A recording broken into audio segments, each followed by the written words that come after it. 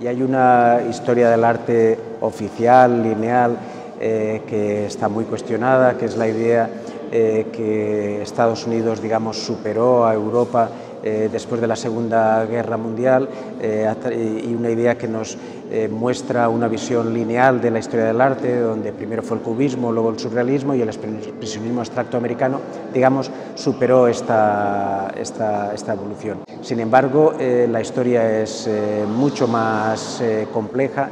La historia nos muestra que los movimientos, los artistas no trabajan de un modo lineal, eso es una proyección al pasado desde el presente, sino que hay fuerzas antagónicas que están continuamente cuestionándose unas a otras. Y eso era una de las cosas que intentamos ver en esta exposición. Otro elemento importante en la exposición es el hecho de que prácticamente casi todos los artistas en la muestra son extranjeros. Son los extranjeros que buscan refugio en París como una ciudad de la libertad, como una ciudad donde todo es posible, donde esta libertad genera comunidades afectivas, donde, digamos, se genera a partir de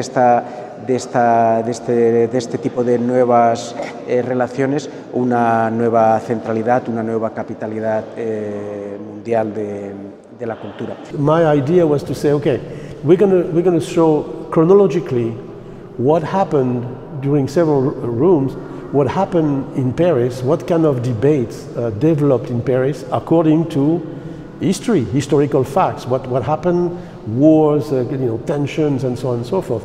And you can see that artists are trying to adapt in different ways. They try to explain to the public, or to even for themselves sometimes, how to deal with the after-war, which is very complicated. But what is interesting is that artists, under that pressure, they produce very interesting tons of works. So what we wanted to show is those movements developing through the 50s and 60s and ending up in the late 60s, or well, even middle 60s and late 60s, when you realize that we have a new society now. We start from the beginning with a poor, very, very poor society after the war, to a consumerist society where a middle class is coming up.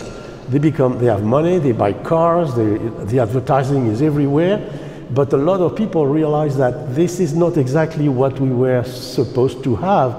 The dream we had, utopian world that we had, was not that. Was not like a few people are going to be rich and buy everything, and all the others are going to be, lost and poor and so on. So there is a critique by 63, 64.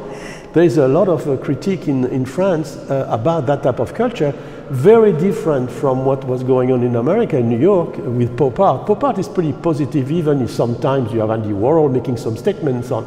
But here, it's really politicized in a sense, right? Here they say, no, we're going to force you to look around, to move, to make sure that you realize that you are a human being, that you can make choices, right? I guess started 4 years ago with the idea that I'm going to show the people who are coming to help a Parisian culture or modern culture, and now we are entangled into, well, what? Immigration? We don't want, kick them out. Well, if we kick them out, all of out, there's nothing in Paris left for us to look at. This room would be totally empty.